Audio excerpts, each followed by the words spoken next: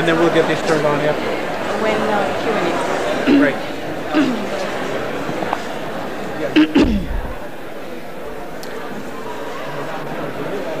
On behalf of the Department of Economics,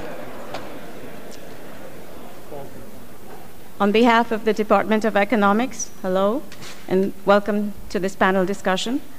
My name is Swati Bhatt. I would like to thank our panelists and you for taking the time to participate in this event. Let me introduce to you our moderator and first panelist, Professor Alan Blinder. Professor Blinder is the Gordon Renshaw Memorial Professor of Economics here at Princeton University. He served as Vice Chairman of the Federal Reserve Board from 1994 through 1996. Prior to that, he was a member of President Clinton's Council of Economic Advisors, and he's also founded the Center for Economic Policy Studies, which supports economic policy research here at Princeton. Join me in welcoming Alan Blinder.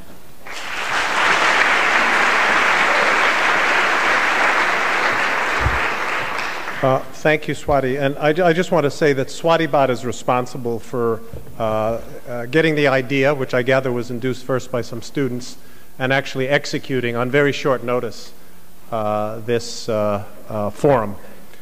We're going to speak of the actual and potential economic impacts of the multiple tragedies that befell the United States on September 11th. But before we do that, and in deference of the fact that in my mind, and I'm sure in the minds of everybody on the panel, the economic impacts of this are dwarfed by the fact that this was, in the first instance, a mass murder.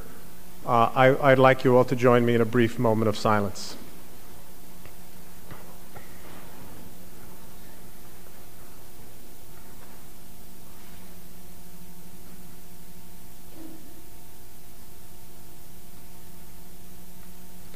Thank you very much. We're going to organize the panel as follows. And by the way, I should say, especially to the students who may be coming in and out of classes, walk in and walk out as you need to meet your other responsibilities. There will be people drifting in at various times, and when you need to drift out, just drift out.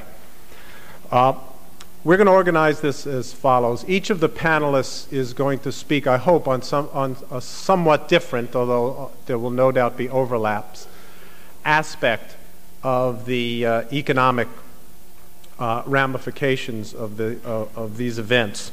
I'm going to start by sort of setting the broad stage in terms of why and how this is an adverse economic event, and in a very, very rough sense, what we might do about it in terms of policy responses.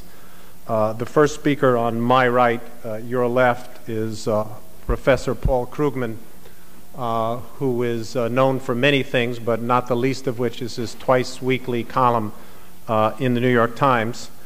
And Paul will follow me and speak about, in much more detail, about the actual and potential policy responses. I think that's right, Paul. I don't know about the detail. Following him on the far end of the podium is Jose Scheinkman, who's an expert on financial markets and will be speaking on the financial market implications. In between Jose and Paul is Professor Alan Krueger. By the way, I saw some of the advance advertising of this and mistakenly listed Ben Bernanke, our department chairman, who was going to try to get in here, but was totally sandwiched between two other commitments. He was going to sort of run in and run out, and we relieved him of the responsibility thanks to the willingness of Alan Krueger to take his place. Alan is going to speak on something you may have read about if you read his column in this morning's New York Times about what can we learn about from historic parallels. I'm going to touch on that myself extremely briefly. We'll be joined later by Professor Peter Kenen, an expert on international finance, who's teaching right now and is going to come at the end of his class. And all of this will leave plenty of time, and indeed, to my mind, this is the primary purpose for question and answer. I think there seem to be, the evidence in this room suggests there are a lot of questions on people's mind about what this might or might not do to the economy, and we want to be able to take as many of those as we can. Okay, so without further ado, let me begin. I would love to be able to start by telling you that in terms of the economy, at least, these horrors were no big deal and the economy would chug along to the extent it was chugging along before, as before September 11th. I don't think that's true, however. Let me take a minute or two just to review how things looked on September 10th of this year, emphasizing the United States, but just briefly saying something about some other countries. In the United States, the outlook for the economy had been weakening to some extent. There were a lot of doomsayers indicating much more negative scenarios than I thought likely, but these scenarios were not impossible. The news was not all bad. To me, it was the classic half-full, half-empty cup, and you could look at it either way with some validity. More important than whether the full half or the empty half exceeded 50% was the fact, in view of what's happened since, was the fact that the atlas that was holding up this economic world was the American consumer, American consumers who were spending at rates that puzzled most of us economists given the other events. And I'm talking about before September 11th, referring in particular to decreasing levels of employment as the economy weakened, which one normally expects to take a bite out of consumer spending, both directly from people losing their jobs and indirectly from the fear of job loss of people who see their neighbors losing their jobs. And in addition to that, there was the so-called wealth effect, or in this context called the negative wealth effect, which is the financial market and economics jargon term for the simple idea that holders of American stocks, and most of those were Americans, although plenty of foreigners hold them as well, holders of American stocks had, since the spring of the year 2000, suffered very, very large capital losses, multiple trillions in capital losses, and that too would normally, according to historic norms, be expected to have taken a bite out of consumer spending. Up through September 10th, it didn't appear to have taken much of a bite, and that was puzzling people and also worrying people. So the question on my mind and on the minds of a number of other economists then was, how long would the consumer hold out? Or another way to put that is, could the consumer hold out until help arrived? What was the help? Well, the help was coming from three main sources: lower energy prices, to which I will return, Federal Reserve easing of monetary policy, that is lowering interest rates, which had been in train since the beginning of the year, but which worked with a long lag. And hence, to the extent that this medicine was actually going to work, and some questions had been raised about it, you would not have expected it to be working already in a major way by September. It's in the pipeline or in the circulatory system with the salutary effects still to come. And similarly, the tax rebate had just happened, and there was a question of how much was going to be spent. So the issue basically, in my view, had been for a long time, could we get through the second and third quarters of this year? Because by the winter, by the fourth quarter and by the first quarter of next year, things ought to look better. Very briefly about the other major economies, Europe was palpably weakening and gradually, I emphasize the word gradually, taking its head out of the sand. The original European view of the slowdown in the United States was, that's there and we're here and we'll be fine.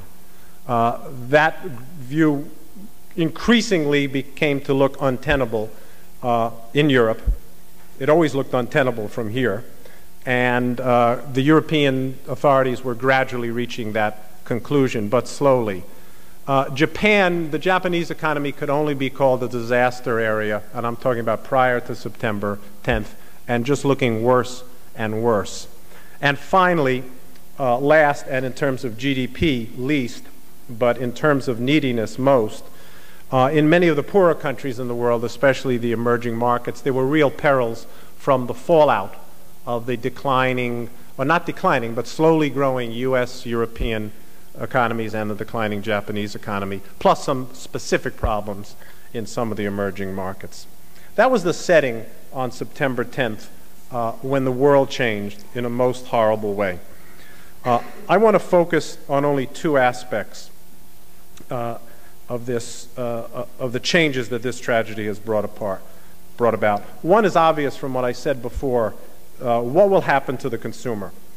Consumer confidence appeared to have been falling on the eve of the tragedy and must have fallen very significantly since then. You can look at historical episodes like the Gulf War and other things, which show very dramatic declines in consumer confidence for events that affect the United States but are actually happening in far-off lands. Here's something. Here we had what amounts to a military-scale attack on the city of New York and also on Washington, right at home. So one can only imagine what this might do to consumer confidence and, more importantly, from an economic perspective, consumer spending. Because, as I said, that was the force that was holding up the economy. This is a very powerful force, by the way. In the last quarter, consumer spending and housing, which also comes out of the consumer sector, amounted to 73% of GDP. So this is no small deal. The GDP tends to follow its 73%. If the other 27% is doing something quite extraordinary, it can pull the whole thing along. But the GDP does tend to follow its 73%. So just do the math. If the consumer would decide, this is not a forecast, but I just run through the math with me for a second. If the consumer would decide to spend 3% less than he or she otherwise would spend, that doesn't seem like an untoward or wild or crazy reaction to that. With consumer spending amounting to more than 2/3 of GDP, that takes 2 percentage points off the GDP. If that all happens in a single quarter, that knocks the GDP down at an annualized rate, which is the way we report the data, by 8%. That's an extremely severe contraction. I looked for some historical parallels. So that was a hypothetical calculation. And I came up with two, very briefly. The last recession we had was precipitated, ironically, by the Gulf War. And in the fourth quarter of 1990, consumer spending fell at a 3.3% annual rate, and the GDP fell at a 3.2% annual rate. The quarter before that, when the invasion of Kuwait took place, consumption still managed to rise slightly. A better parallel, I think, not geopolitically, but in terms of effects on consumers, or I fear in terms of effects on consumers, came in 1980. Now, a lot of young people in this audience are a bit young to remember 1980, but I'm not. In 1980, the president of in March of 1980, the president of the United States at the time, Jimmy Carter, requested in a television address that Americans put away their credit cards and stop spending. This was supposed to fight inflation. Well, amazingly, some Americans did that, and consumer spending actually fell in a single quarter by 2.2%. That is annualized 8.8%. And the U.S. economy contracted violently in that quarter, a negative 8% rate of growth for a single quarter. There's still some debate among economic historians whether we should call that a recession or not, but it certainly didn't feel good while it was happening.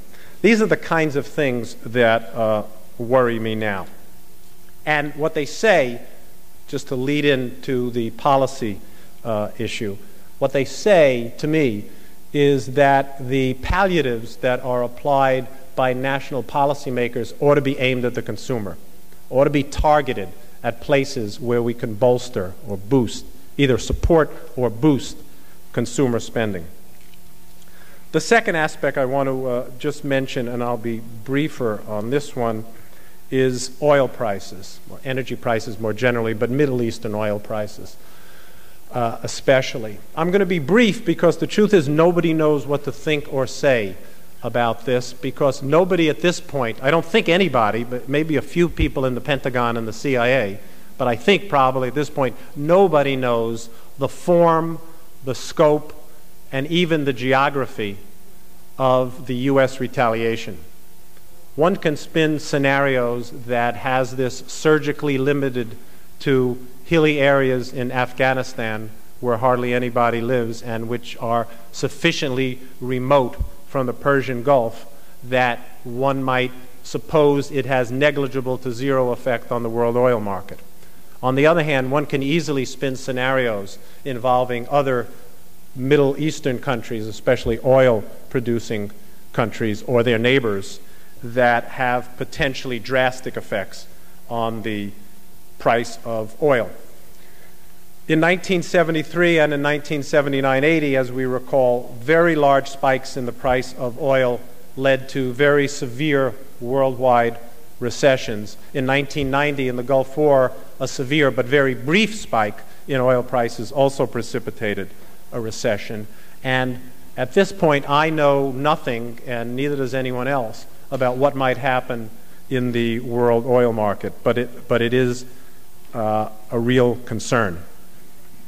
Now, what to do, very briefly. I alluded to fiscal policy by saying the policy medicine ought to be aimed at the consumer in some way. And of course, we already had a tax rebate paid out before this happened. As you know, the Congress has already appropriated another $40 billion, and more is coming day by day. Nobody knows yet how much the total new spending induced by this crisis will amount to, but it's likely to be sizable. The Federal Reserve, I had mentioned before, has already responded with an additional cut in interest rates of 0.5 percentage point on Monday morning. That did not expect to stop the stock market from crumbling, but it is there, and I suspect there'll be more coming from the Fed as well. The point I want to make about this is that none of this medicine, the monetary medicine or the fiscal medicine, can possibly work as fast as the potential drop in consumer spending. I keep thinking about March of 1980, when the consumer stopped on a dime and the economy contracted violently for a couple of quarters. Fiscal and monetary policy simply cannot and never do work as fast as that, and that is the danger. Last thought. The silver lining in all of this, the potential silver lining, is that it is a statistical regularity, though not always true, that in terms of business cycles, that the sharper you fall, the faster you come back. And beyond that, we know that this fiscal and monetary policy medicine was already being applied to the U.S. economy well before the tragic events of September 11th. It is most unusual, I would say historically unprecedented, that prior to the onset of a recession, both the fiscal arm and the monetary arm of the government were in substantial expansionary throttle, trying to gun the economic engines before the recession started. It's a coincidence that this is the situation right now, and that gives me at least some reasonable expectation. I would say it's better than a 50-50 bet that after a contraction, which might be of significant magnitude, we come back quite strongly. Thank you, and I'll pass it now to Paul Krugman.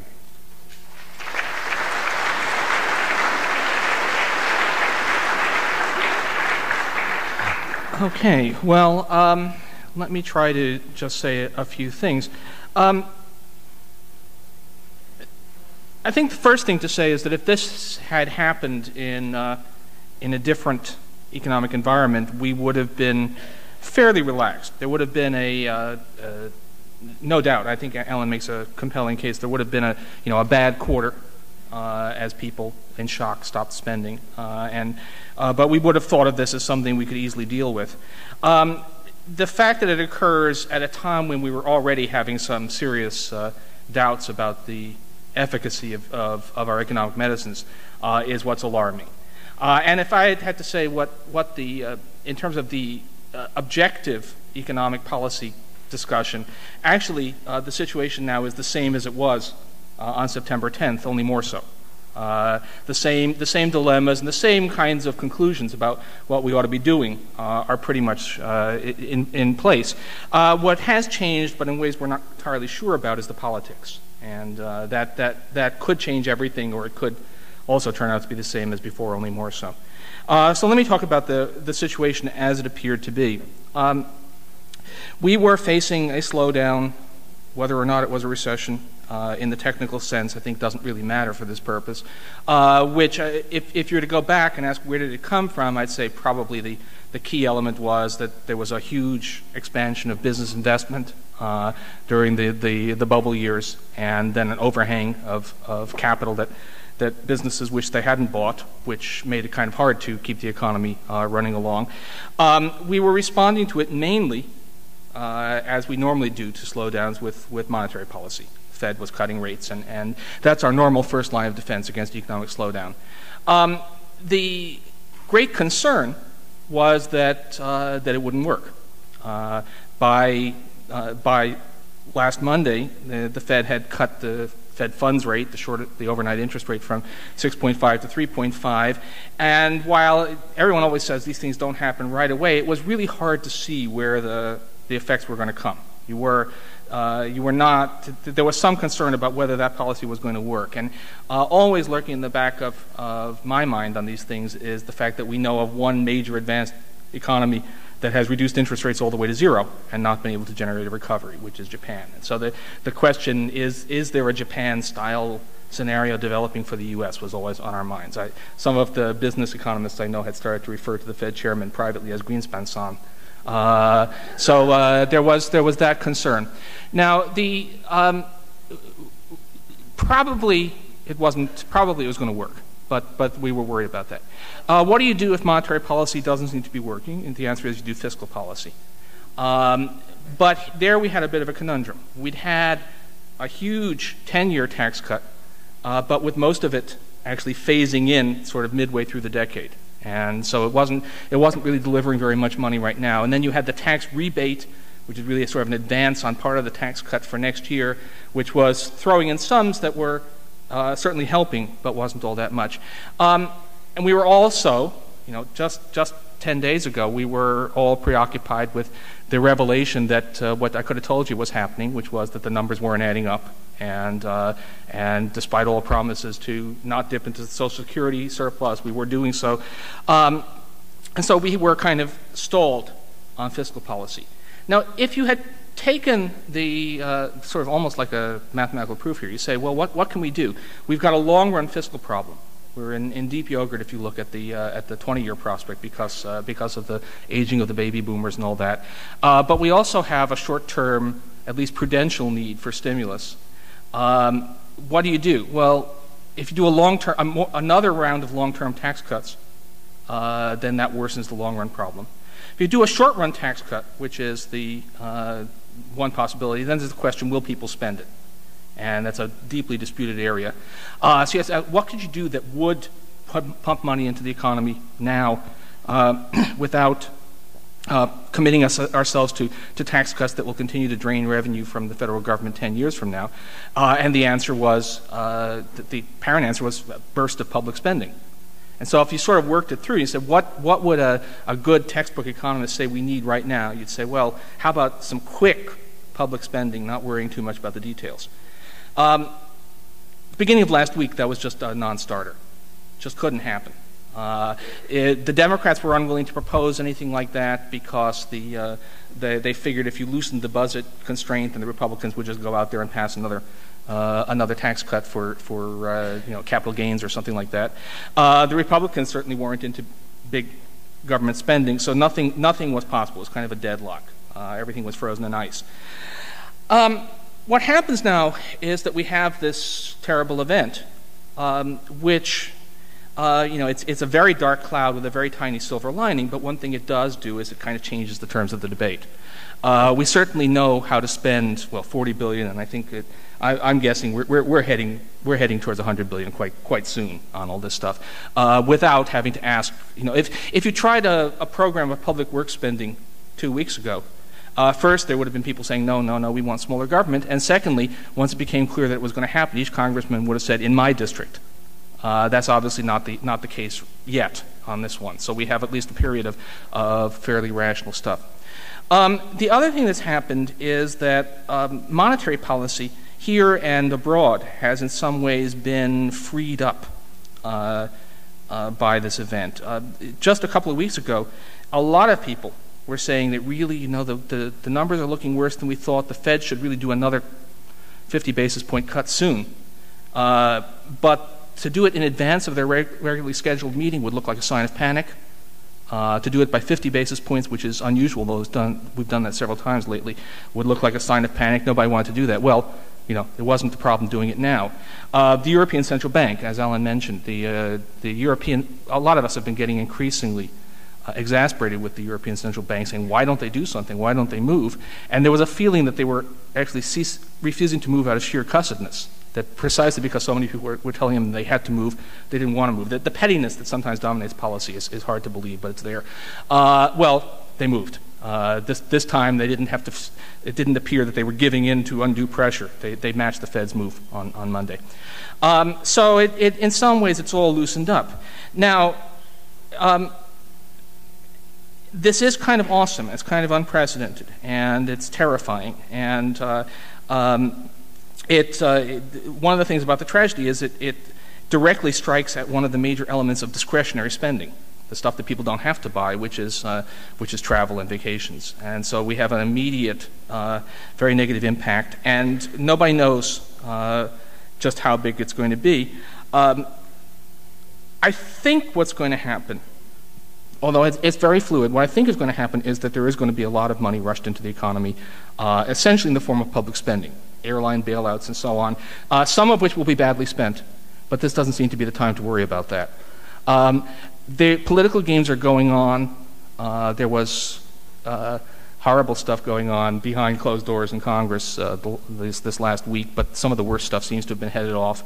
And I guess I'm cautiously optimistic, not for next quarter. I agree, terrible next quarter, that we might well look back at this by, say, the middle of next year and say, actually, this led us to do some of the right things, the things we couldn't do before, which is very, very small compensation for the awfulness of the thing, but it is at least a possibility.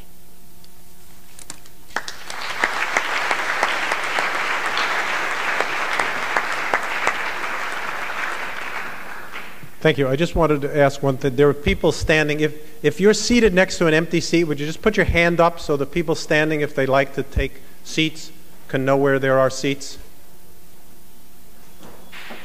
Okay, thank you. Our next speaker is Jose Scheinkman on the financial markets.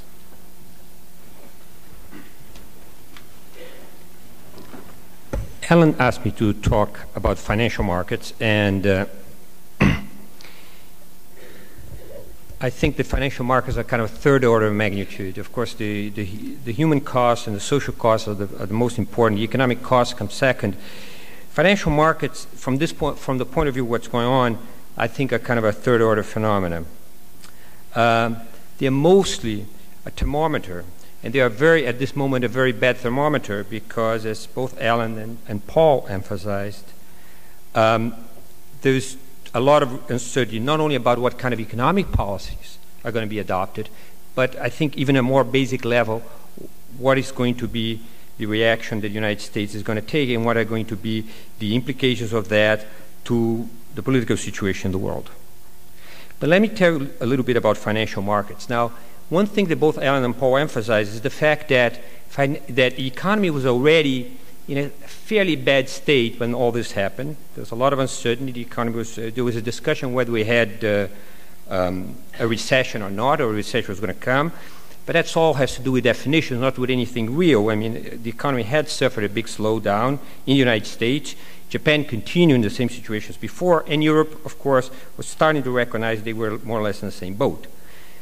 And Paul especially, but I think also Alan, emphasized the story of Japan, how Japan serves as this kind of phantom that everybody's kind of worried about. So let me talk about it. So let's start with the parallel. Paul already mentioned Japan had tried very aggressive monetary policy, at least of the kind of classical monetary policy that central banks typically do. They could have done other things, but the kind of classical monetary policy, they've put interest rate to zero. I have another piece of news. Japan also had an incredibly aggressive fiscal policy. A couple of years ago, and this year is not going to be very different, Japan was spending 8% of GDP. That was the deficit, nominal deficit in Japan. So they were really spending a lot of money. And from the financial, not only that, the economy was still, not doing much, but from financial markets point of view, there's a worse story. Japan started, the Nikkei index started at 35,000 points. Now it's true this index has been adjusted in some ways, but in any case, was down below 10,000. For a comparison, that would mean like the S&P to be around 400. The peak was around 1,500. So that's something that worries financial markets. But as I said, I do think that the financial markets are kind of the tail on the story. And we have to wait to see what's going to happen on the policy side and the economic side. So how do I occupy my time? So I'm going to talk about something which I think is actually more important than the short-term performance of the financial market. I do think that when the financial history of September 2001 is written, the most remarkable fact, I think, is going to be about the financial history, is going to be how the financial system weathered the shock. If you had told me a couple weeks ago that we're going to have a closure of the U.S. stock markets for 4 days, we're going to close the bond market for a day and a half, European markets are going to continue to go, I would say we would be in big trouble. This is because a lot of players in the financial markets have simultaneously positions in several markets. And whereas European positions were being marked to market, the American positions were frozen. What I think helped here, and played the role and actually solved most of these problems, was the reaction of central banks.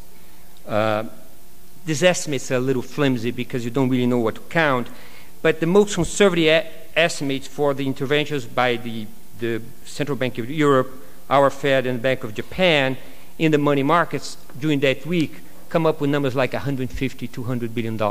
That's a lot of money by any measures. To give a measure of this, when things got a little bit better, which was on Wednesday, the banks were lending money overnight to each other at a rate of 1% a year. Right? For banks to lend money at 1% a year, it really means they have nothing else to do with it. They have a lot of it. And this was something that it really has helped, I think, the economy. I don't think that's going to have any long-term impact, especially no inflationary impacts, because this liquidity is going to be taken away from the markets pretty fast. And any changes on inflation expectations have to come either from looser fiscal policy and the effect of that on future monetary policy. But right now, markets are pretty calm. If you look at the difference between the yield in the long bond and the yield on the floating bonds, you get a guess of what is inflationary expectations in our country now. And it's about 2% a year for the next 30 years. I think that's pretty conservative in terms of inflation. The second thing that helped financial markets weather this was Y2K. Why Y2K? Because in preparation for Y2K, banks and financial institutions in general had prepared a large amount of backup facilities because they thought things were going to go bad in that occasion. And I cannot tell you how many times I heard people in investment banks, people that do risk management, saying they were being blamed for having spent all that money when in fact was totally useless. Nothing happened. Well, they did use it this time, and this was pretty important.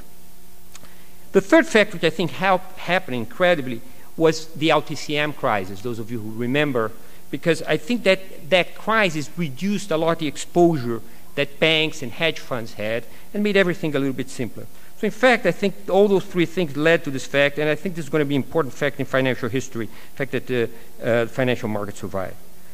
I want to talk about a couple more specific things also that I think we learned from this. One has to do with the much superior performance that electronic markets have had during this week than the kind of markets that involve a lot of people like New York Stock Exchange. The first 4 days New York Stock Exchange was closed because it was physically impossible to reopen it. And I think that's going to accelerate a trend which already exists towards electronic markets. Another industry which is going to have a big transformation is going to be the insurance industry. When Hurricane Andrew hit in 1993, the insurance industry paid out about $18 billion in claims. And as a result of they lost a lot of capital, and a whole new form of financing insurance appeared. Those are called catastrophe bonds. And these bonds were a form of bringing new capital into the insurance industry. The insurance industry is going to lose something, mostly in the reinsurance side, in fact. And the insurance industry may have to pay as much as $30 or $40 billion of claims, and I think that's going to happen again.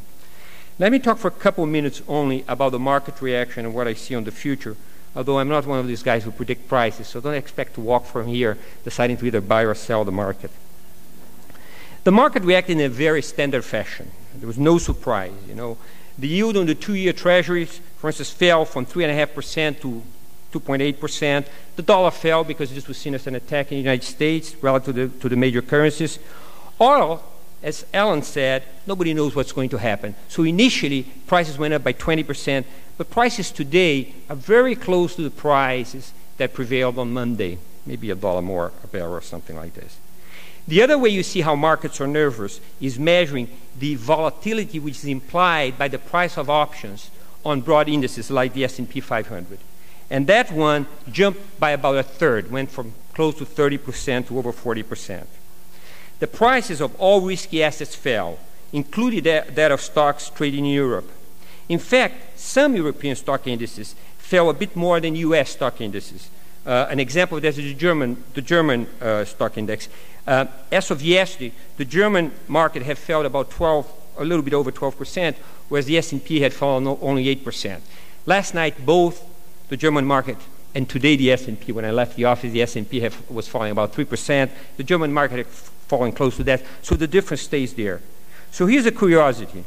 You know, Alan mentioned the Gulf War episode. If you look at the Gulf War episode, it has two portions. One goes from August, which is the invasion of Kuwait, until December, which is until the United States basically started the war against Iraq, the actual war against Iraq. And in that period, the DAX, which is the German index, fell about 30%, whereas the S&P only fell 17%. After that, both indices climbed, but the S&P, by the end of January, had recuperated all its losses, whereas the DAX was still about 20% lower. So in some sense, at least in the continent, in this other episode, the stock market seems to be more sensitive to the same kind of problems that we had this time, although of course this time the problem is here instead of far away, but some of the scenarios are similar. So let me finish by saying that if you want to know what's going to happen to the prices of stocks and bonds, etc., you're asking the wrong guy. A lot of people have opinion about that. I don't. I think essentially prices today reflect the average of what prices are going to be in the future. However, I do think there's a substantial risk that they could be much lower, and that's expressed in this volatility. Of course, that also means that they have to be much higher, otherwise they wouldn't be where they are. But if you're particularly risk averse, I think you should consider getting out. Thank you. Thank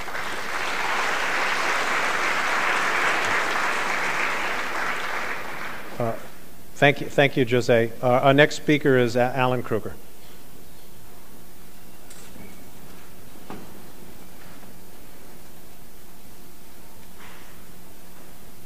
Thank you. Swati organized an excellent panel, which has left me relatively little to say. When I agreed to fill in for Ben Bernanke, I should have negotiated to go first instead of last. I wrote down 5 points that I wanted to make, and many of them have been made, so I'll try to cover them quickly. One of the things I'm struck by in this situation, and as Alan pointed out, and I think very movingly began this session with a moment of silence, is this is not what one would ordinarily think of as an economic tragedy. It is certainly a human tragedy. It may have implications for the economy, but in the ordinary course of affairs, this is the kind of an event that the economy shakes off fairly easily. And what's striking is the degree of uncertainty. And I think that was echoed in all of the comments that you've heard so far. I concluded the piece I wrote for the New York Times today saying that the economic watchword should be uncertainty. And in fact, it's striking to hear some people discuss the economy, not the economists on this panel, but to hear others making forecasts about what's going to happen, when the economy will turn around, how deep the decline will be, and contrast that with the way that public officials are very cautious in determining how many people were killed in this tragedy and how deliberate they are in searching for the perpetrators. And I think in this kind of a situation, it would be very good for more economists to take that kind of an approach and just try to quantify what it is that we don't know.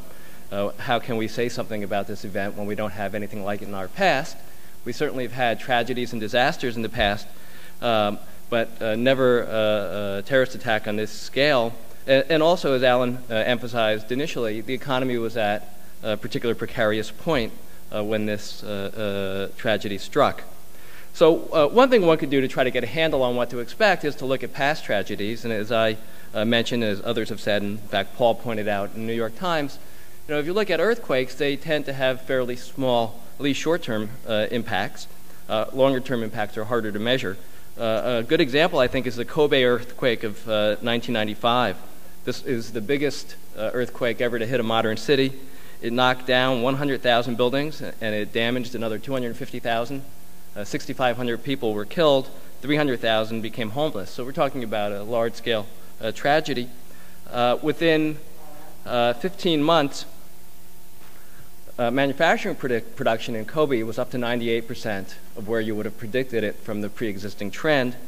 And by the way, Kobe in Japan at this time also had some doubts about its economic medicine. So this quick recovery seems to occur in the situation where even there is some concern about what works for the economy. And there are many other examples like this. Economists are fond of pointing out to the quick growth in Germany after World War II. Between 1947 and 1955, national income grew by 148% in Germany. And the conventional wisdom is that when we have tragedies like these, the capital may be destroyed, buildings may be knocked over, but most people survive. And the key element to production is human capital, is the skills and ingenuity embodied in people. And you see that happening in New York right now. I mean, you see how cleverly financial firms are seeking out new office space, using hotels which are suddenly becoming vacant. And that's one mechanism which I think helps the economy to recover in this situation. Another way to put the economic ramifications into perspective is to think about unemployment. The airlines have announced, and Boeing, about 100,000 job cutbacks. And then suppose you multiply that by a factor of 3 for the ripple effects through travel and so on. Maybe that's too small a number, but that seems to me to be a reasonable kind of number. So 300,000 additional job losses, say, as a result of these reactions to the tragedy. Well, the month before the terrorist strikes, the unemployment increased by 550,000. So in terms of the scale of a $9 trillion economy, I don't think we're talking about the direct effects of this tragedy as being particularly large. What is, I think, potentially worrisome, and as everyone else has remarked, is the reaction to the tragedy. It's the uncertainty that it creates.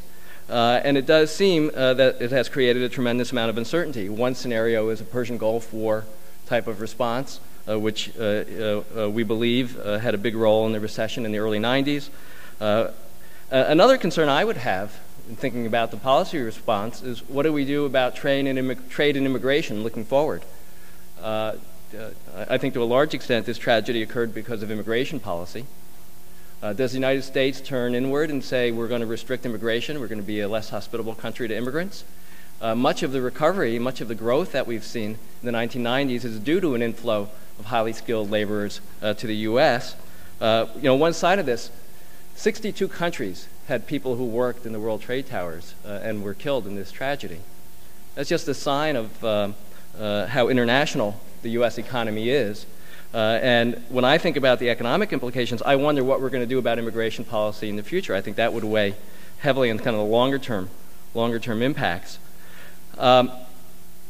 Others have already touched on the financial markets and consumption.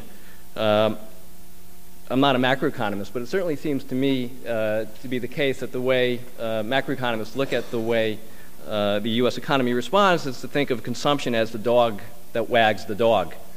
Consumption is, as Alan mentioned, 5 approximately 2/3 of GDP. If there are changes in consumption, that's certainly going to affect measured output in a particular quarter. But one thing I would emphasize, and I tried to emphasize this in the New York Times today, is what happens to GDP is not what happens to economic well-being. Often tragedies like these, when capital is destroyed, buildings are destroyed and so on, generates an investment boom. Now, it's not so clear if that's going to happen given the way the financial markets have responded in this instance. But the investment boom usually raises GDP, and systematic studies of earthquakes and hurricanes often find GDP growth stronger in the aftermath, in the immediate aftermath of the tragedy. But if you look a few years out, it's much less clear whether there's a positive effect on economic activity. In fact, it's probably more likely to be a negative effect because the economy has less capital, has used up more of its reserves, energy, and so on than it otherwise would have if the disaster didn't occur. So that certainly makes us worse off. And then there are many aspects which affect our economic well-being of this tragedy which are just not measurable. The fear that people feel when they fly. That is something which is not going to enter into GDP, but it certainly is going to affect the way we feel about ourselves. I wanted to make two small policy comments. One is, in thinking about people being thrown out of work in response to this tragedy, I think a major response is unemployment insurance, and the automatic stabilizers are important for a number of reasons. One is it gives people more cash to spend, which helps the economy. Also, it helps people to get by. New York State, it turns out, is not in the best of shape in terms of reserves for the unemployment insurance system. New York has the second lowest reserves if you look at the money in the system prepared to pay out in case there's a sudden increase in unemployment insurance claims. So I think that's something that is going to have to be grappled with. Then the second policy issue I was going to comment on, and Paul was commenting on this kind of thing before the tragedy, but when one looks at the budget several years out, I suspect that in the traditional, conventional wisdom, a tragedy like this has relatively little effect on short-term output, but might have a lingering effect, a bigger effect a few years out. Well, if that's the case, if GDP growth is, say, lowered by 0.5 percentage point 3 years from now compared to where it otherwise would be, that makes tax cuts that were legislated far off into the future at a time when we thought the budget situation was different than we think it is now, much less desirable. And as Paul has written in the New York Times, I think rescinding some of the already legislated tax cuts to pay for the current relief makes sense from that perspective as well.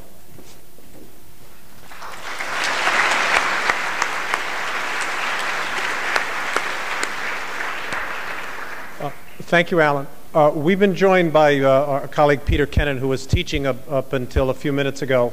Paul Krugman has to get to class pretty soon, so what I'm going to do now is open the floor to some Q&A, and then we will pick up Peter Kenen speaking about impacts on some other countries than the United States. After all, it is a big world, after we do some Q&A. Who would like to ask the first question? Yes, sir. Yes, you. Yes, you. And say it loudly, because we're in a big room.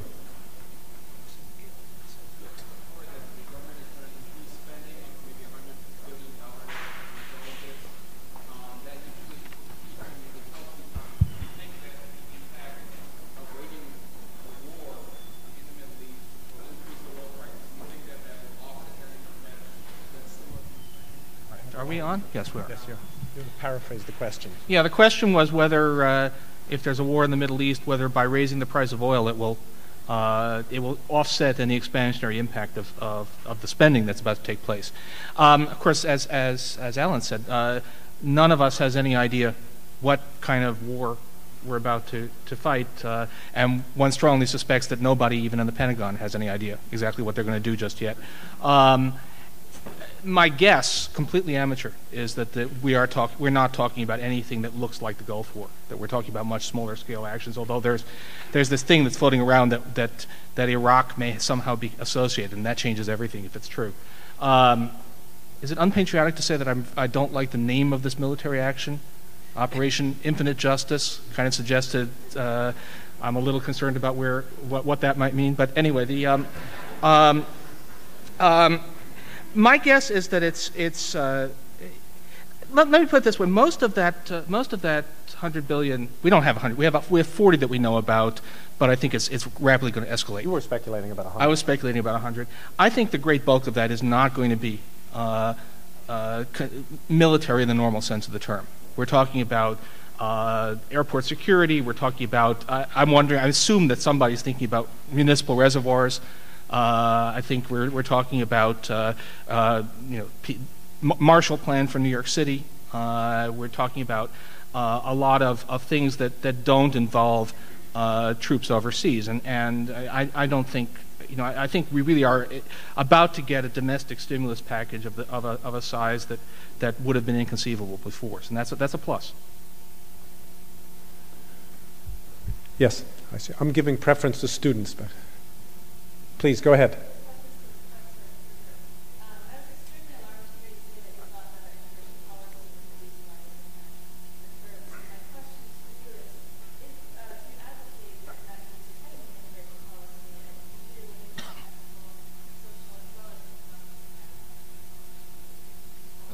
If I said our immigration policy was the reason this occurred, I misspoke. What I would say is it certainly is related to our immigration policy. Many of the people who were involved, it appears from the news reports, were in the country illegally. Now, I had written, actually previous to this disaster, that I think U.S. immigration policy needs to be reformed. Immigration policy is quite complicated. It's not only done for economic reasons. That's probably not even the main motivation. But the major principle used for immigration policy to the U.S. today is family reunification. And from an economic standpoint, that doesn't make all that much sense. From an economic standpoint, I think what one wants to look at is to say which types of immigrants are going to add the most to the economy. And from my perspective, a more rational system of immigration would put more weight on the skills that the immigrants bring with them when they come to the U.S. So, if I were advising Congress on rewriting immigration policy, I would recommend putting emphasis on skills of the immigrants and less weight on family reunification. What I fear may happen is there will be a tightening of the borders across the board, which I think when the economy does pick up will lead to slower growth, because immigration is an important source of growth in the labor force. And I also wouldn't be surprised if we see a continued reaction on the part of some small number of people in the public who have been attacking immigrants. There have been reports. In fact, I thought it was quite striking, and one of President Bush's best responses so far was to go to a mosque. And I really thought that was quite striking. But you do see this indiscriminate response towards immigrants who are not, of the same religion of the people who were involved in this attack and so on. So it may be, this is just speculation, but it may be that the U.S. Will become a less hospitable place for immigrants in the future as a result.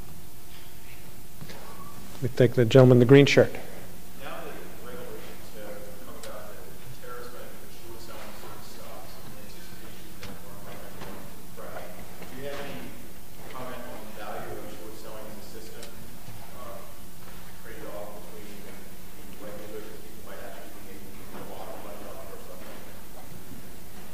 I thought that's Jose's. You want to take that, Jose? Oh, do you want? Let me just say that I think that paraphrase the question, Paul. The question was, now that we've had the revelation that short selling in the stock market may have been part of this, that what I've been thinking of as the terrorist hedge fund hypothesis, well, it's funny, but it's also grisly if it's true. Is that a negative on against the practice of short selling? I think I'm going to ask Jose to talk about short selling and its value to the market. Let me just say that I got bombarded with rumors about this stuff, and I got hold of Floyd Norris and the other people at the Times and said, "What do you know?" And they said, "We don't know anything," and that's still apparently the case. It's one of these things that makes sense in a kind of way, but I don't think there's any confirmation. Did you want to say something about that, Jose? Short selling? The benefits of short selling, of course, is that it brings prices closer to what they should be in equilibrium. It's one of the ways in which markets equilibrate themselves. Perhaps the easiest way to, so I don't really see any particular problem with short selling. There would be pauses that they could have. There would also be probably things they could have done. But they could have done a bunch of short-term treasuries, which were bound to go up in price, and they could have bought those at margin. So I don't think short selling.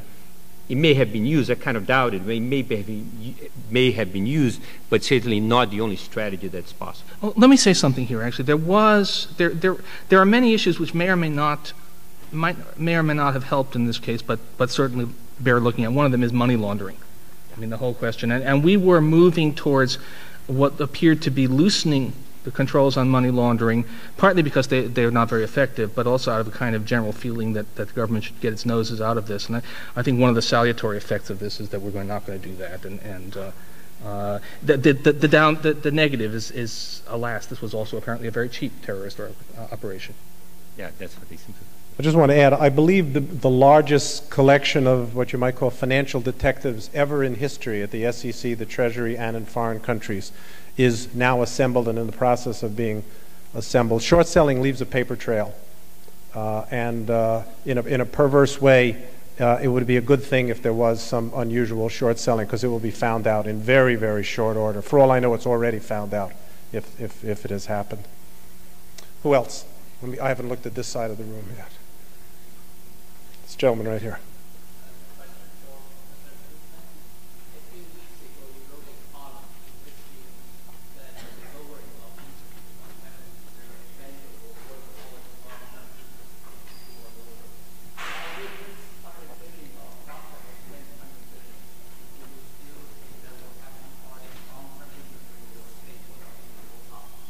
Wow. Okay, the question was, will long-term interest rates come down as I was saying they would eventually, or I hope they would, in the face of this spending? $100 billion is not a $100 billion is not a lot of money in the long-term perspective, not for the U.S. government. You know, we have to update Everett Dirksen, $100 billion here, $100 billion there, and soon you're talking about real money. But if it's a one-time $100 billion spending, that's not such a big thing. Everything depends on what happens, on how the politics plays. And it seems, we should have had a political scientist on this panel, it seems to me equally possible that this event will lead to all the dams will burst and we'll have tax cuts for everything you can think of, and when the baby boomers start to retire, we'll say, oh, we should have been thinking about that, shouldn't we? Or that this will, everybody will say, wait a second, we've got significant defense bills and so on, maybe we should reconsider that tax cut, and we'll actually end up with a larger 10-year budget surplus than we would otherwise have had. I have no idea which way that's going to play, but you know, the bond market is thinking about this. The bond responses were amazing. The short term is way, way down, and the 30-year is substantially up, and that's up in yield, not substantially. Well, okay. But the steepness. It's very clear that people think that short-term interest rates will be much lower for the next couple of years and significantly higher later in the decade. It's right here in the center in the red shirt.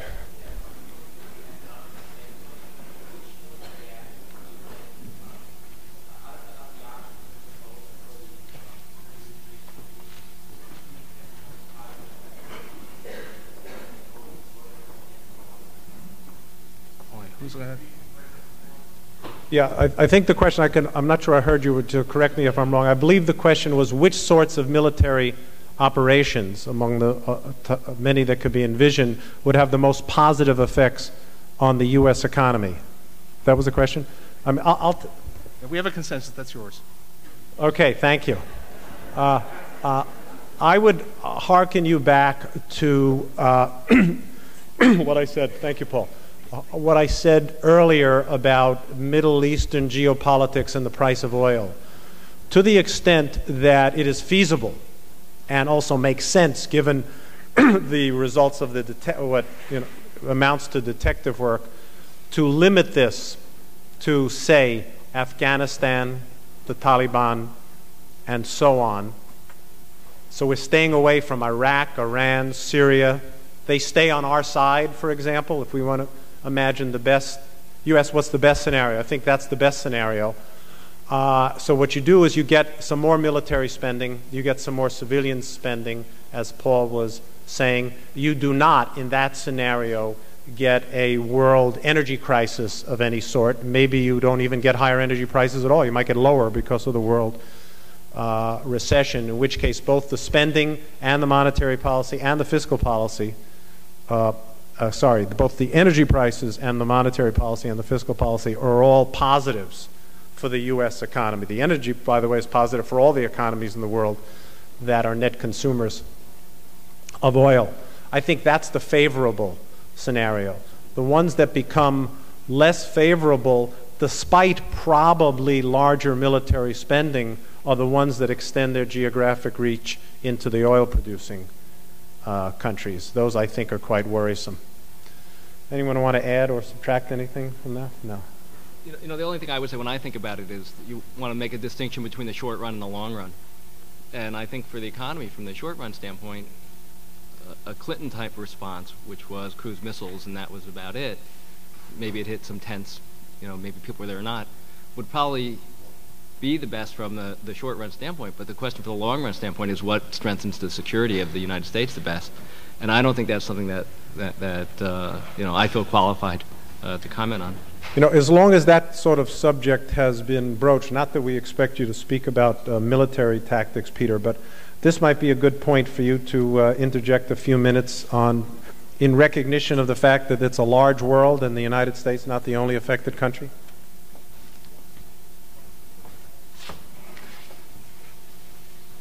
I had the misfortune to arrive just as Alan Krueger was speaking of the folly of forecasting under these conditions of uncertainty, and I certainly am neither an amateur nor a professional forecaster. But I'm going to try at least to suggest to you what some of the ramifications could be on the supposition that at least in the short run the U.S. economies will deteriorate, conditions will deteriorate. If they could deteriorate considerably before they get better, and that securities markets will labor under enormous uncertainty for at least the next several months.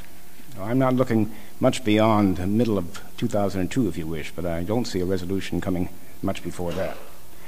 I'll be talking about the impact on others, but the story I'm going to tell is not good news for the United States, because the story I'm going to tell is of difficulties all around the world, all of which means that the rest of the world may be buying less from us, and that will be an added drag on the economy. This is not a one-way story. It's not simply the transmission of the effects from the United States to the rest of the world. It will be, unfortunately, the transmission then or reflection of those effects back upon us, which will have some significant effects on particular industries as well as the overall economy. To begin, let me recall something that most of you probably do not remember, certainly students do not remember. At the start of the 1990s, we had a rather odd situation in the world, and many of us were sort of scratching our head and saying everything's upside down. It is the expansion of the emerging market countries in this world that is providing a stimulus to the industrial countries, whereas we'd always thought essentially of the industrial countries as providing the stimulus to growth in the periphery of the world economy. It looked the other way for a while, and this was a rather splendid development, we thought. Of course, the distinguishing characteristic of the day today is that there is no one propelling an engine forward anywhere in the world. If you look around the world, there is no economy that is growing well, maybe one or two, certainly no major region that is growing well, and that all the forecasts are for some deterioration and certainly some delay before we get a significant economic revival. My impression from talking to my colleagues before this meeting and from what I've heard now is that most of them are moderately pessimistic about the short run for the U.S. economy, that things may get worse before they get better. That certainly would appear to be the case, although oddly enough, perhaps less severely in Western Europe. Japan is in recession, no matter how one measures it. And the situation there looks to be getting worse before it gets better. And one has to say that the major emerging market countries of Latin America and Asia have been in trouble for some time and are likely to suffer more in the months ahead, unless uncertainties are resolved very quickly and the stimulus to the U.S. economy leads us out faster than I think is likely now. In a sense, the situation of the world economy with those of long memory, the situation of the world economy is more like the early 80s, where there was a recession everywhere, than like the early 90s, where, as I said, one of the more important growth-propelling forces in the world economy was the growth of the emerging market countries, and I will come back to them in just a moment. A few words about some of the key economies in the world that I think we have to think about. First of all, our near neighbors. Some of you may not realize that Canada and Mexico are the most important trading partners of the United States, and they will be, there's no question about it, hard hit by any further softening of the U.S. economy. Mexico has already experienced a substantial slowdown of growth, and that will obviously be aggravated by any further slowdown here. Other countries in Latin America, however, will suffer. Well, Canada is not in Latin America, I should say. Other countries in Latin America will suffer too. One of the trouble spots in Latin America, on which a lot of us have focused attention for a long time now, has been the situation in Argentina, where the hope is that a very austere fiscal policy will allow that country to get control of its debt situation and avoid either a devaluation or a default. The IMF has just bet another $9 billion on that outcome. And the fate of neighboring countries depends partly on what happens in Argentina, because Brazil is subject to contamination from anything that does go wrong in Argentina. Well, the problem here, of course, is that a slowdown of global economic activity reflected in a slowdown, or a further slowdown of the Argentine economy, means a further loss of tax revenues and greater difficulty for Argentina in balancing its budget, even more severe austerity, political resistance to further belt tightening, and therefore the specter of default or devaluation rises once again sooner than it otherwise might, at a time when the attention of the world's policymakers are not focused on Argentina. They're focused elsewhere. One hopes that they have one eye out for that situation and for neighboring countries. Venezuela and other oil producers in Latin America could fare better if oil prices do go up. It's good news for some people, if not for others. But I think, as a couple of people said, we just don't know what's going to happen to oil prices. The decline in airline activity is already indicated will reduce the demand for jet fuel. Obviously, any major military disruption in the Middle East, and that's where the mention of Iraq comes in, is a wholly different story. We just do not know where oil prices will go, so they're unlikely to stay where they are. Turning to Europe, and first to Russia. Russia, of course, is a major oil exporter, and in the short run at least, the fortunes of the Russian economy may be highly dependent on what happens to the oil price, and here again, uncertainty, I just do not know. My impression is that the situation in Western Europe, the economies of Western Europe, was before September 11th more favorable than the outlook for the U.S. The figures we have just seen this week on what the U.S. economy looked like before September 11th suggested further deterioration. There was at least some reason to believe before September 11 that the European economies were bottoming out, and there was indeed some danger of inflation in the U.K. My impression today is that Europe remains, perhaps at this moment, better positioned than the U.S., and that the recession there may not be as severe, with one important exception, and that is that the decline of international tourism, which is virtually inevitable for as long as uncertainty persists, and well beyond that perhaps, will do serious damage to London, to other major destinations, to the Mediterranean, and by the way, in the Western Hemisphere also to the Caribbean. Just one more, turning the other way to Asia. Japan, as I said, is already in very deep difficulty, and the worldwide decline in stock market prices will, of course, make the situation there much worse. It seems to me now unavoidable that the Japanese banking system will experience a very substantial crisis in a matter of weeks or months as the precariousness of the position of the banks becomes fully clear and revealed by the end of this month, and that will have to happen given their accounting practices. They must disclose their positions in the coming weeks. Yesterday, the Japanese apparently did what a lot of us were hoping they would do, were hoping for some time they would do. They would intervene to stabilize the yen, and would do so essentially by printing yen, something they've been very reluctant to do. One can only hope that they will go on doing it. Certainly in this situation, the last thing any of us want, neither the Japanese nor ourselves, is a strengthening of the Japanese currency, which will only deepen their very severe recession. And they are a drag on the whole of the Asian economy as well as the global economy because they are the second largest economy in the world. China, I think, may slow down a bit, but is more nearly insulated. The really serious trouble spot in Asia are the emerging market countries such as Korea, Taiwan, Singapore, Malaysia, already in very deep trouble. They have experienced declines in their exports much more severe than those which triggered the Asian crisis of 1997.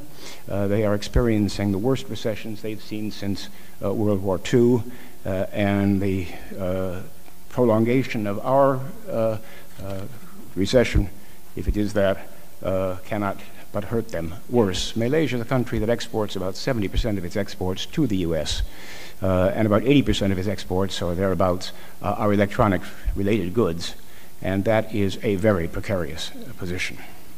The International Monetary Fund has already reduced its forecast for global growth this next year, 2002, and I would frankly be surprised if we see anything in excess of 2 to 3% for the world economy, even if China powers ahead at a fairly substantial rate, and that's now a big chunk of the world economy. Let me wind up with just one comment. Are we likely to see a hard landing for the dollar? I don't really think so. One of the ways in which people deal with uncertainty is to seek safe haven. The short-term U.S. Treasuries are certainly a safe haven. And the U.S. stock market will probably look as good, if not better, than the stock markets of many other countries, even if they all behave poorly for the next several months. And so I don't anticipate a massive withdrawal of foreign funds from the United States of the kind that could precipitate a significant, very large depreciation of the dollar. There will, incidentally, be some improvement in our huge current account deficit, our big trade deficit, because with growth slowing here faster than it slows elsewhere, we'll see our imports decline even as our exports decline, but by less. And that is a narrowing of our trade deficit. The difficulty, of course, is that that decline in our imports is the decline of other countries' exports, and therefore tends to weaken their economy. It is sort of a dysfunctional adjustment to the imbalance in our international trade.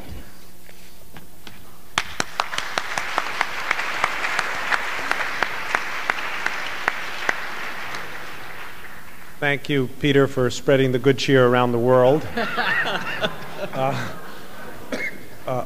The floor remains open for questions. Yes, right there. Say it loudly so I can hear you. Remember the multiplier accelerator?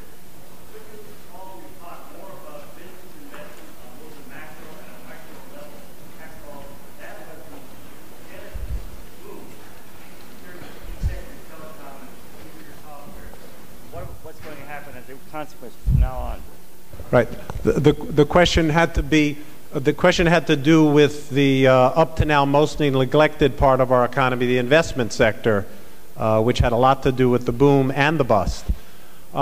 My brief answer to that, and anyone else who cares to speak to it can, is that while the decline in business investment was a very major part of the slowdown in the U.S. economy that we've had over the last several quarters, I don't want to say it's hit a bottom where it can't fall further, because it can, of course, fall further. But I think the downside risk from business investment is now relatively low, only in the sense that it's gotten so bad it can't get that much worse. Can get somewhat worse, and that's why I emphasize the consumer. I furthermore feel that the course of business investment over the coming quarters is going to be, I don't want to say dictated, but close to dictated, highly attuned to, let's put it that way, the behavior of the consumer. That is, if businesses see prospects for selling their wares, with a very short lag, they'll be investing more. If they do not, if the consumer gives up and we really do go into a serious recession, then I think you're going to see another considerable down leg on coming from business investment. That is exactly the accelerator mechanism that, to which you alluded. Yeah, the upside is what I was saying at the beginning. If in fact we get a so-called V-shaped recovery, so let's just, to be spuriously accurate, because nobody knows what's going to happen, suppose we go downhill at a fairly rapid rate for 2 quarters and then snap back very fast. Then I think you're looking at a scenario where about 3 quarters from now, business investment starts coming back very rapidly as businesses see the prospect of an improving economy. Wolfgang.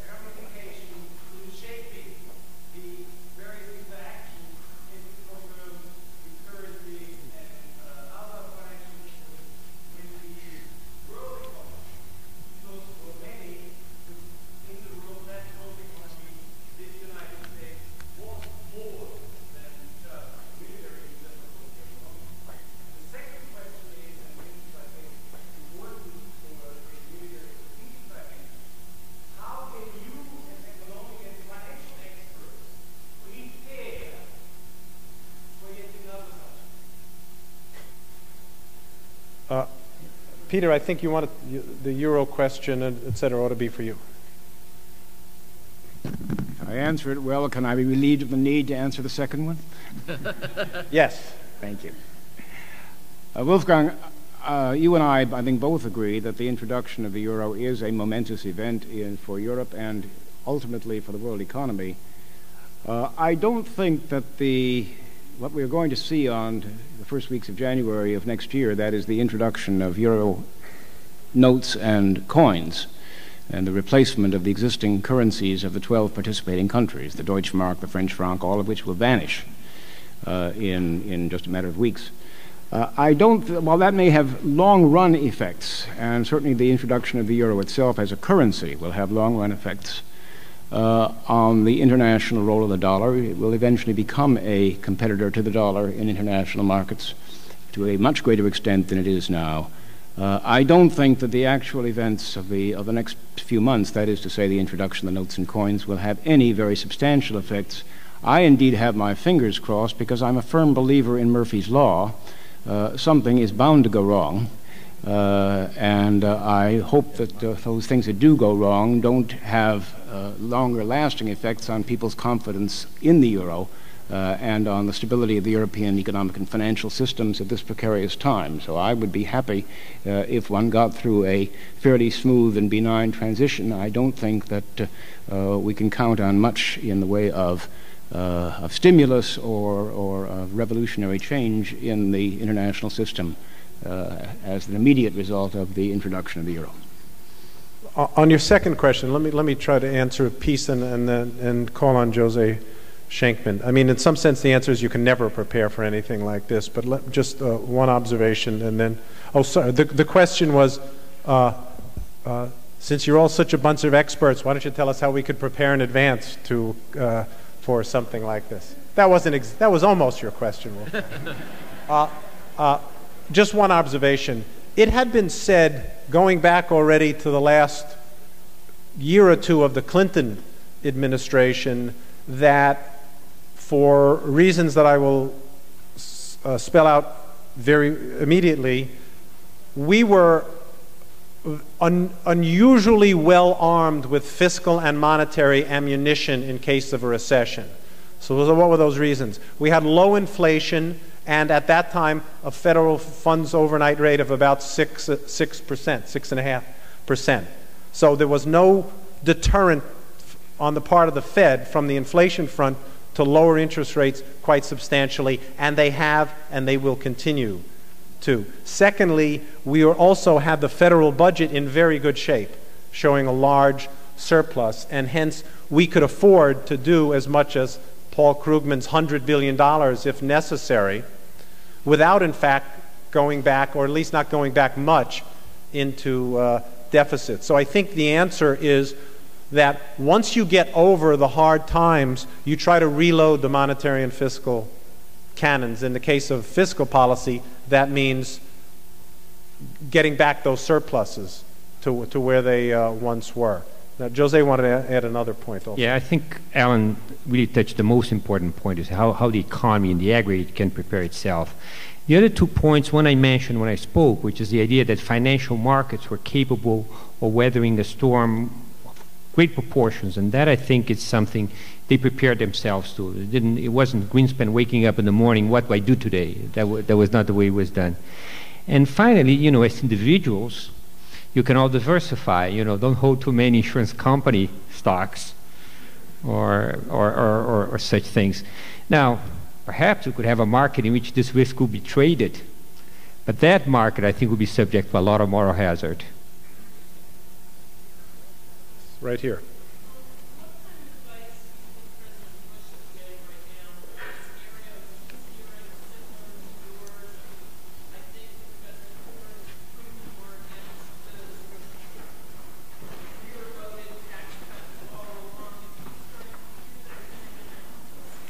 The question is, what kind of advice do you think President Bush is getting right now? That was a general question, and a specific sub-question was, is he hearing some of what Paul Krugman has said about the unwisdom of heavily backloaded tax cuts?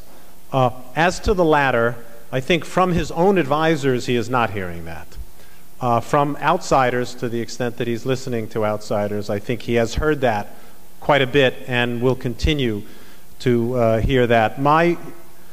Part of my reaction to this is what was the correct policy before is even more so now, and that would be, in terms of tax policy, to front load it much, much more and get rid of the backloaded part, so that we do essentially nothing negative to the 10, 15-year out fiscal picture, but we do a lot positive to boost spending now. I was saying that, a number of other people were saying that before this crisis. I think that takes on greater urgency now. I would be shocked if President Bush acted on advice like that. There is, I read in the newspapers and hear from Washington people, a substantial debate going on now. I think it will be shortly over the advisability of fiscal stimulus, with some people saying, let's go slow on this, let's be sure we need it before we jump in there with more tax cuts or more spending, and some people saying, as essentially I was and Paul was and several of us were, we oughtn't to be waiting anymore. We know that we need stimulus and we ought to be applying it tomorrow. That debate is going on in Washington now. From what I read in the papers, President Bush seems to be hearing both sides of that, but I think that will be, my guess is that will be quickly overtaken by events. You've got the need to rebuild New York, you've got the airport security, you've got the airline bailout. There's going to be more. Anybody want to add? Yes, Alan? I just wanted to add, I think the way to think about this is the dynamic that's taking place, which is not just President Bush taking advice from his National Economic Council and Council of Economic Advisors. Bring your mic closer. I think really the question is, what is the Congress saying to the president? And my reading between the lines, and I think the Congress really united and kept its feuds, I'm sure there are the feuds that they were having before, behind closed doors, which is much to their credit. But my guess is what will come out will be some kind of a compromise. That's the way the congressional process works. So to the extent that we end up paying for some of the things, the congressional budgeting takes place in a 10-year window. To the extent that we end up paying for some of the things from the future, that'll be coming from the Congress as part of a compromise. Yes, right here. Give us a normative analysis of the airline bailout and Right. The question was, what do we think both normatively, that is it a good idea, and positively, like what will happen with the airline bailout? Who would like to take a crack at that?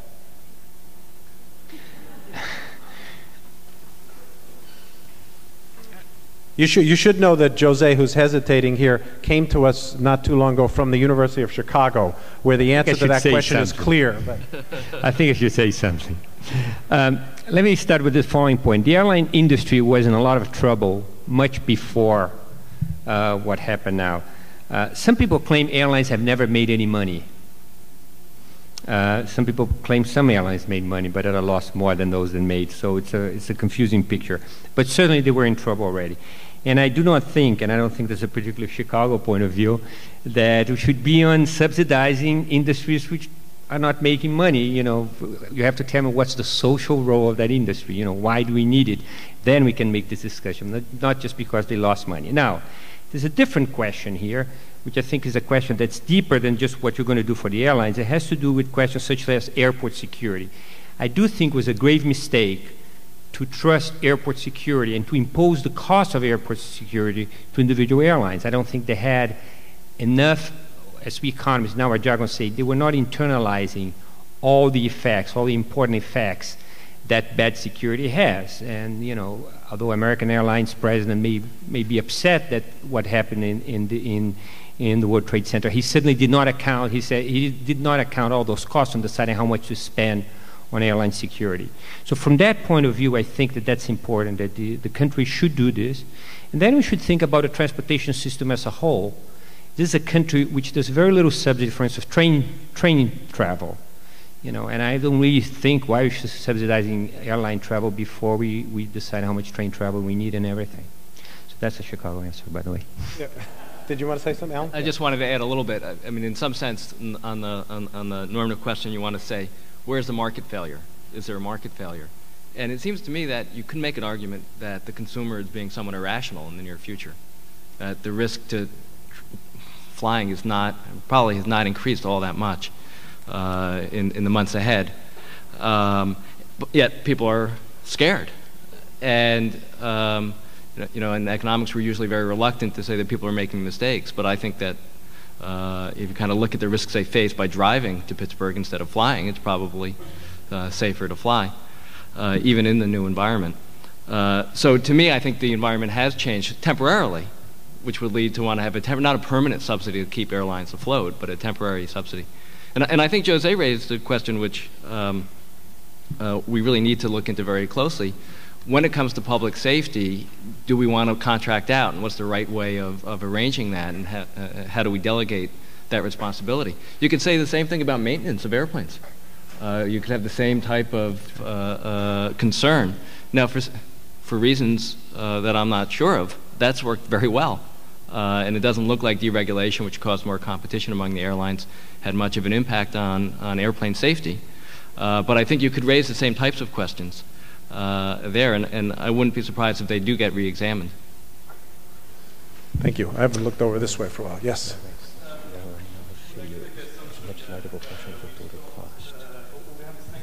For maintenance.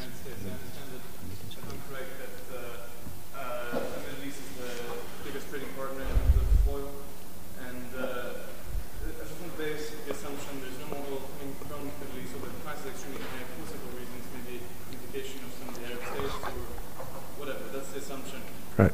My question would be, what is the impact on the United States? What would be the impact on the trading partners of the United States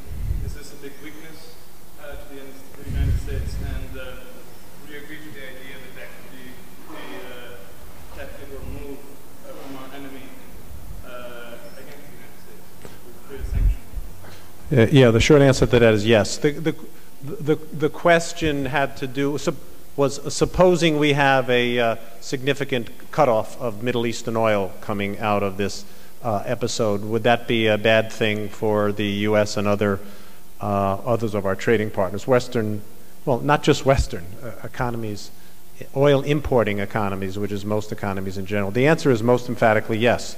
I think that is the potentially largest but impossible to handicap risk in all of that. Nobody knows what the odds of anything like that happening are, but if I just take your conditional question, suppose it happened, you have a potential for replaying the events of 1973-4, which led to a worldwide recession, and a recession in the United States that we then called the Great Recession, not knowing that when OPEC struck again in 1979-80, we were going to have a bigger yet recession, which is now called the Great Recession. So these are potentially, should it happen that way, very, very large negative events for the U.S., for Western Europe, for Asia, and therefore for the whole world.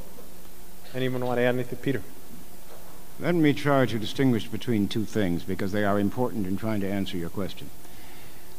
One is a case in which there is an attempt to boycott the United States, to refuse to sell oil to the United States for political reasons.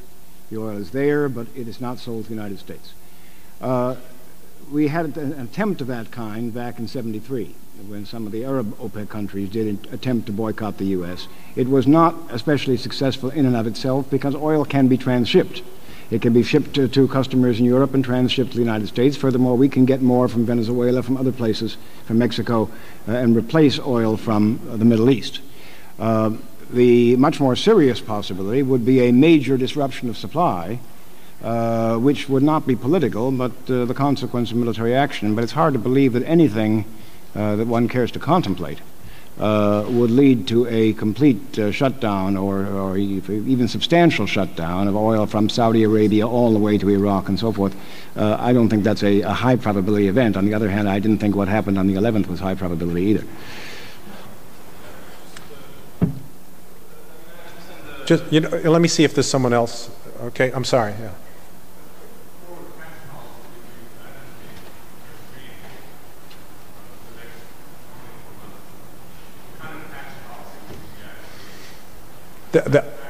Okay, the question is, what kind of tax policy would I be advocating for the next 24 months?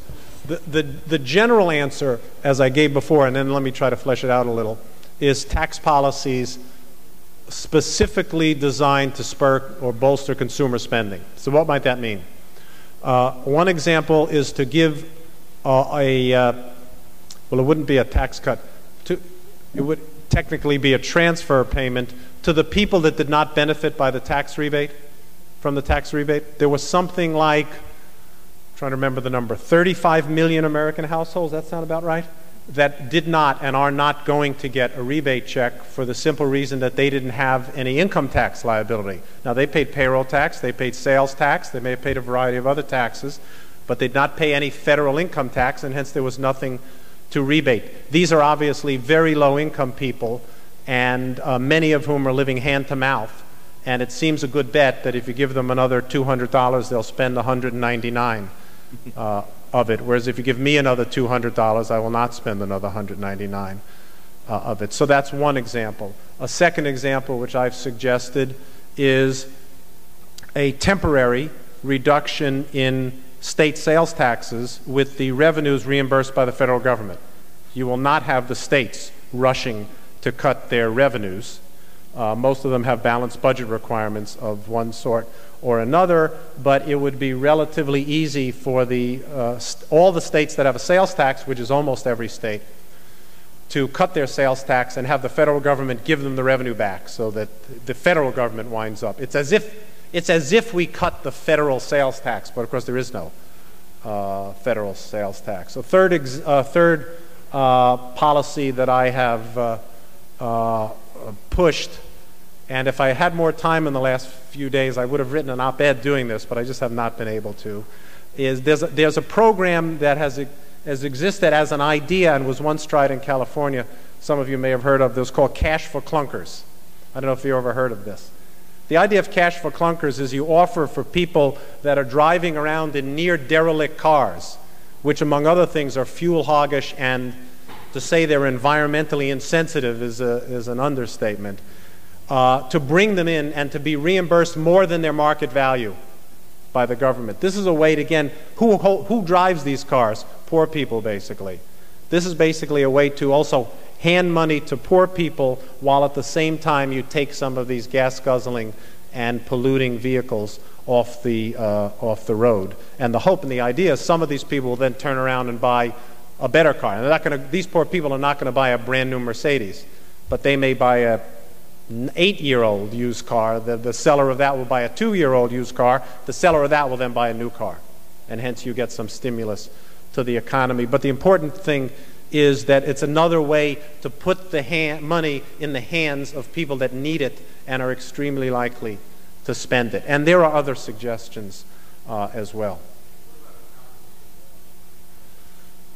Who would like to speak about anyone here like to speak about the capital? The question was, what about a capital gains tax cut? Jose has views. Yeah, I do. If he doesn't say the right thing, I'll say something too. Sure. I cannot think of an economic problem we have now that a capital gains sales tax would solve. Okay.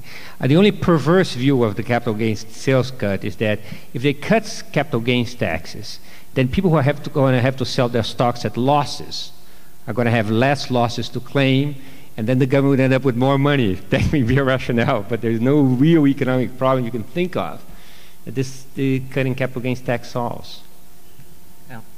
I don't have to add anything to that. That's why I pointed to him. I would mention a couple other things. One possibility is an investment tax credit, which would be much more better timed than a capital gains tax cut. Alan mentioned trying to do this in a way which is progressive in terms of the tax structure. An obvious thing, and one I think the Congress is considering, is a cut in the payroll tax, and the temporary cut in the Social Security payroll tax. Or Medicare payroll tax. And then a third issue, which I'm not an expert on, but I understand is going to be considered, is carrying forward tax losses. And in particular, if one business is taken over by another, can they get a benefit from the losses accrued by the first business? Okay, let's see. It's right here in the back.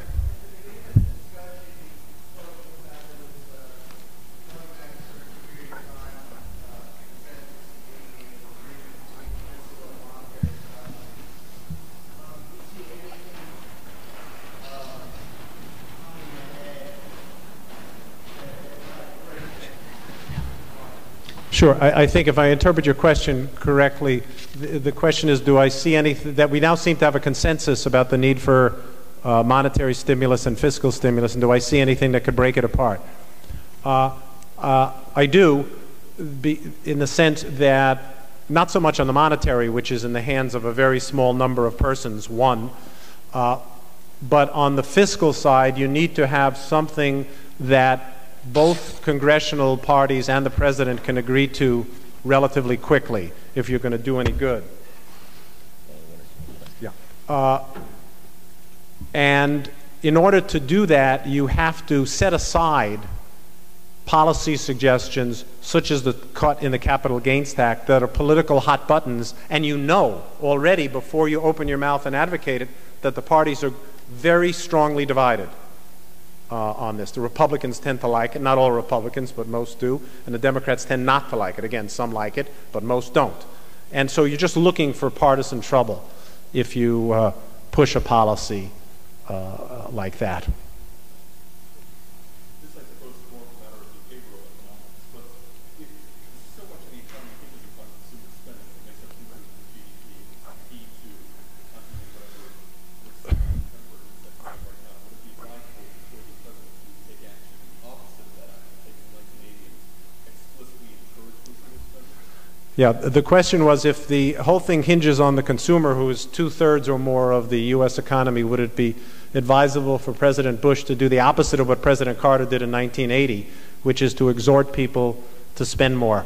I think the answer to that is yes. Now, how much effect this will have on consumers is a good question. I was one of the many people in 1980 that was stunned by the quantitative magnitudes of the effect that Jimmy Carter had in talking down consumption in 1980. If you had asked me in February of 1980 how much I thought Jimmy Carter could talk down consumption, I would have poo-pooed the idea, but he did.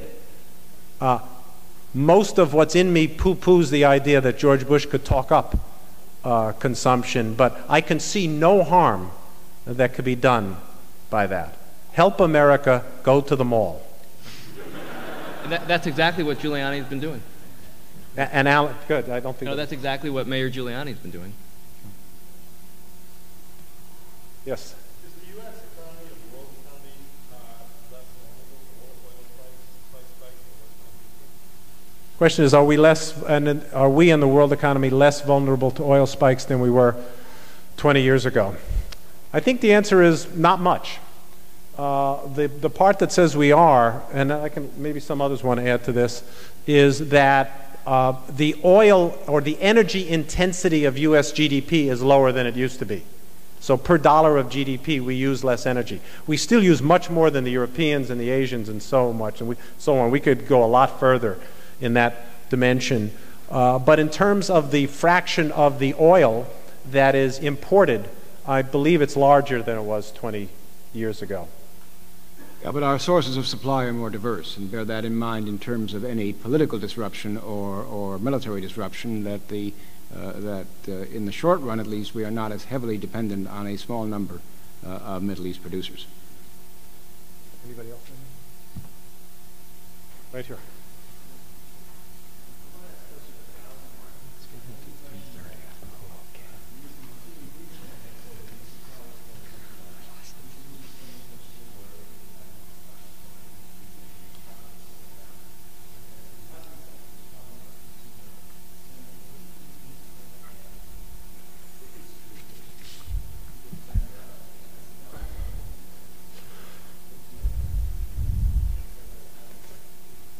Right. The question is about the amazing strength of the housing sector, and can we expect it to continue? We just yesterday, I think it was, had the first negative report on housing starts. The housing sector has been the Superman of the economy and seemingly impervious to everything. Now, this is not totally mysterious because lower mortgage rates have played a very big role in that, but the report on housing starts, the initiation of housing, that comes out once a month, came out just yesterday for August. I guess it was August housing starts, and they were down substantially. So that's ahead of this crisis. I cannot believe that this does much good for housing starts. That's an understatement. But the point I should underscore that with is that while housing is very, very visible and has been a real hero in the last year or so, it is about 4% of GDP. So it's not that big a deal. Anyone want to add anything or subtract anything from that? Menachem.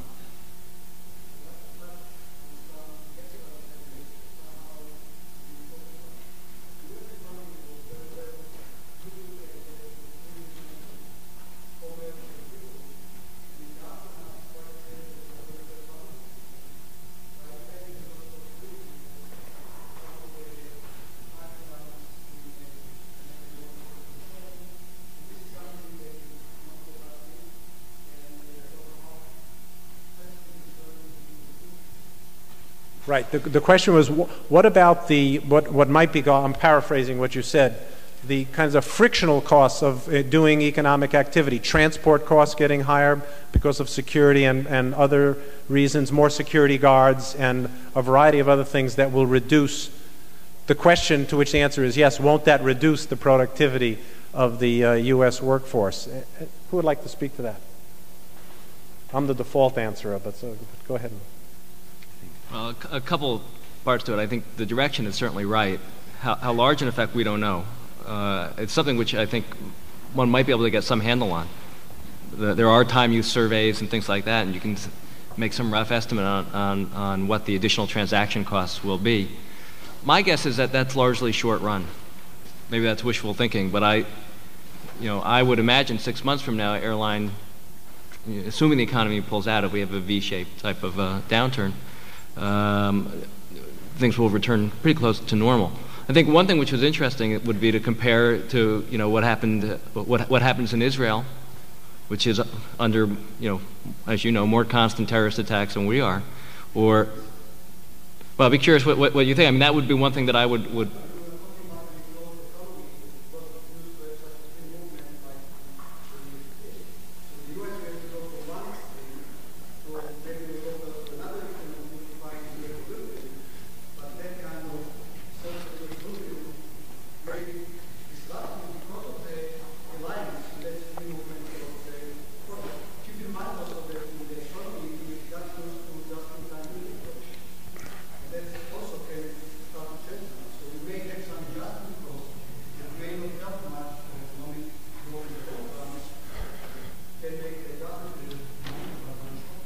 Yeah, I agree with that, and I think to disagree slightly with Alan, I agree mostly with what he said. I think some of this diminution of productivity due to the lessened efficiency of the transport system and more security guards and so on is going to be more or less permanent. Nothing's forever. I don't mean it goes to the infinite horizon, but it's going to last a while. I remember that when people were trying to puzzle out the mystery of the productivity slowdown in the United States, one of the things on the list, 5th, 6th, 7th, 8th down the list, was the increase in security guards, which are not productive in the normal sense of the term, but were deemed to be increasingly necessary to conduct business, and I think we're going to see a lot more of that. May I just add one thing? Sure.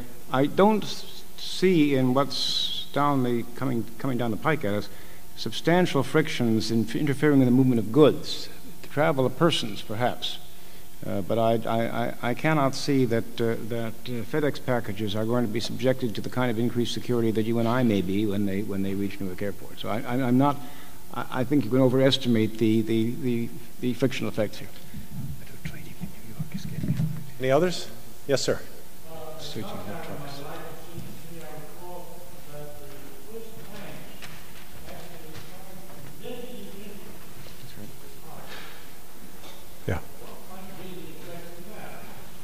Yeah.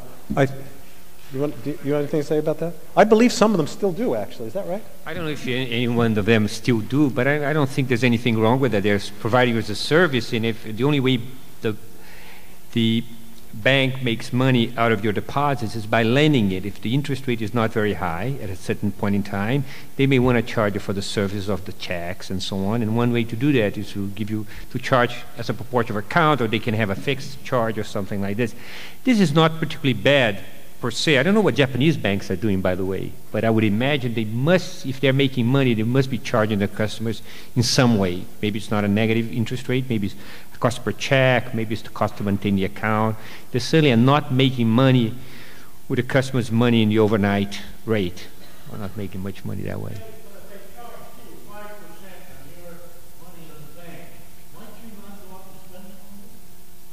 I might. I mean, it's best. It depends. But typically, the money I keep in the bank is the money I want to spend, right? I mean, are we talking about investments? Money I keep for investments in the bank? Yeah, those are harder to go negative. That's harder to go negative. I doubt that even Swiss banks ever pay negative amounts. I don't think unless there was a lot of crime in Switzerland.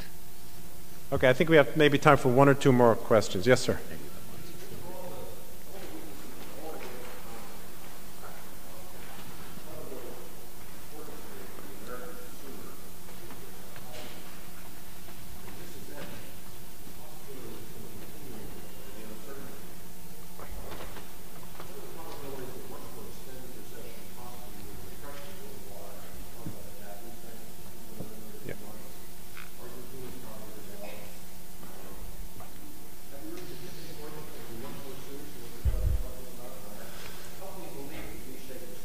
Okay. Who would like to speak to that? Thank you, Alan. I think me. I'm elected. There were, prior to this tragedy, people thinking about scenarios like that. I don't mean crackpots. There are always crackpots. But serious people on the pessimistic end thinking about that. I mean, after all, Japan has been in the 10-year doldrums with deflation. Whatever probability you assign to that scenario prior to September 11th, and for me it was extremely minute, it has to be bigger now. There isn't any question. So if you were a semi-believer in that scenario, you're probably a true believer in that scenario now. To actually get what in modern parlance would be called a depression, you would have to have the governments of the world do a series of stupid things, as indeed they did in the 1930s. That is how we got such a worldwide. There were bad things that were going to cause troubles, but they were exacerbated by policies that, from a modern standpoint, look almost incomprehensibly dumb now. I don't believe we're going to see anything remotely close to that now. And to take up the last part of your question, but go back to the United States, I'm less optimistic about the rest. This kind of V-shaped slingshot effect, what's going to propel it, if it propels it, is indeed the highly expansionary monetary and fiscal policies that we already have in place, and I'm confident will continue to put into place. So this will be the last question right here. You were waiting.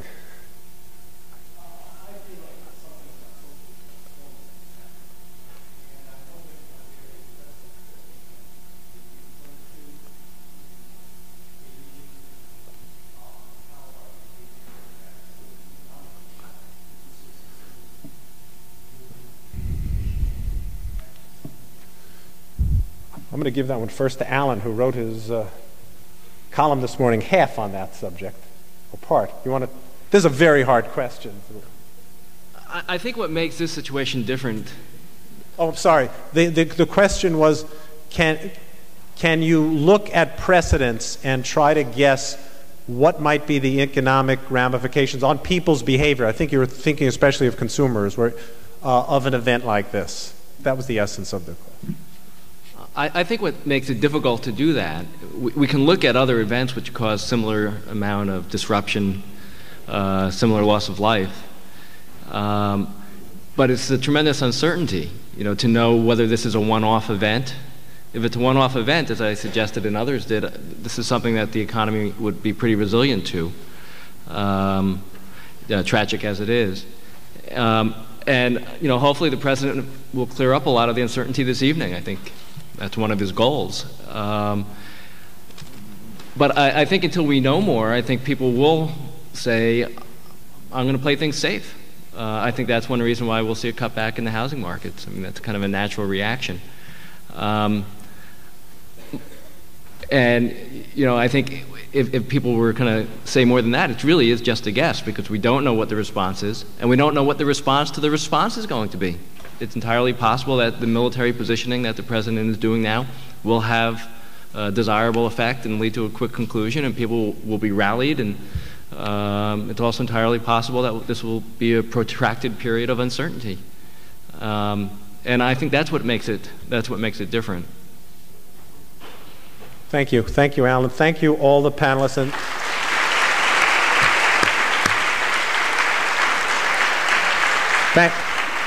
And thanks to Swati Bhatt for organizing this, and to all of you for staying so long.